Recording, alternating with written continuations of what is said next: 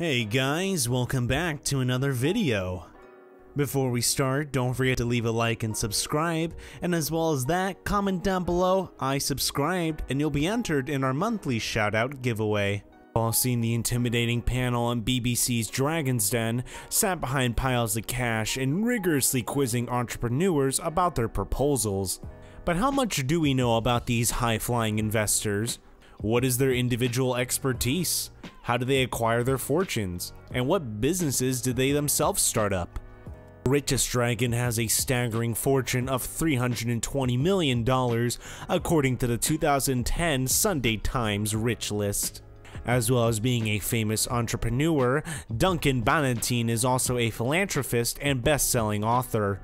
His investments are chiefly in health clubs, hotels, TV property, and transports.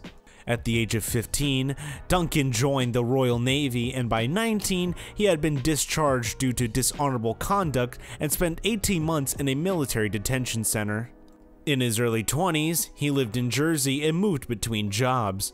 At 20, he moved to Stockton-on-Trees and spent $450 in an ice cream van, gradually expanding his business until he sold it for $28,000. He then went on to build a nursing homes business, which he sold for $26 million in 1996.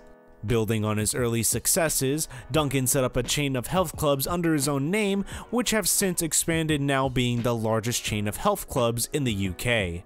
Duncan was awarded an OBE in 2004 in recognition of his charity work. He has spent more than $80,000 over several projects in Romania, including funding for a hospice looking after orphans with HIV and AIDS. In 2008, he gave $1 million and established his own charitable foundation. It's a fantastic product. You're going to make a fortune. Or I can be kind and say it's a complete and utter waste of time. The package just attaches itself to the wheel? No, we do it ourselves. So initially... So you do it yourself? Yes. So there is a labour cost? Workers. Okay. What do you think the value of your office space is? What rent can you get for your office space? Okay. That is a disaster. It's not a disaster. It does work. We've seen it working for the last 2 years. Doesn't really matter, does it? You're stuck at 10%. Yeah. So you wouldn't take £50,000 for 11%. The Dragon Peter Jones is an entrepreneur and businessman worth $250 million. His investments span across a wide range of markets, including television, telephones, food products, the environment, and product design, and more than 1,000 people are employed in his companies. Jones completed his school career with A-levels in biology, geography, and economics. Although he was bright at school, he turned down the opportunity of going to university in favor of pursuing his entrepreneurial ambition. He had set up his own tennis academy by the age of 16, and in his 20s launched a computer business and cocktail bar in Windsor. Yet, Peter's career was not a smooth ride. During his 20s, his computer business collapsed, and at 28 he was broke, without a car or house and living with his parents. He then joined Siemens Nixdorf and became the head of the PC business in the UK. Within 12 months, he had set up his own Phones International Group, which brought him huge success with annual revenue starting at $44 million by 2000. From 2000 onwards, Peter set up an increasing number of investments in a number of wide-ranging industries.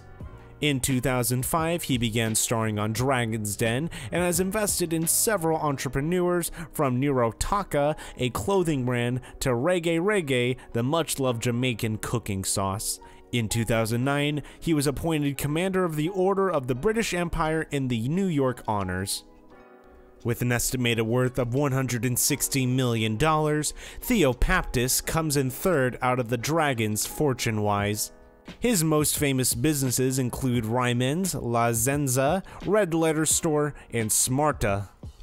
Theo Paptis was born in Cyprus and moved to England at the age of 6. He began his career at 16 as a tea-boy/filing clerk at Lloyd's of London.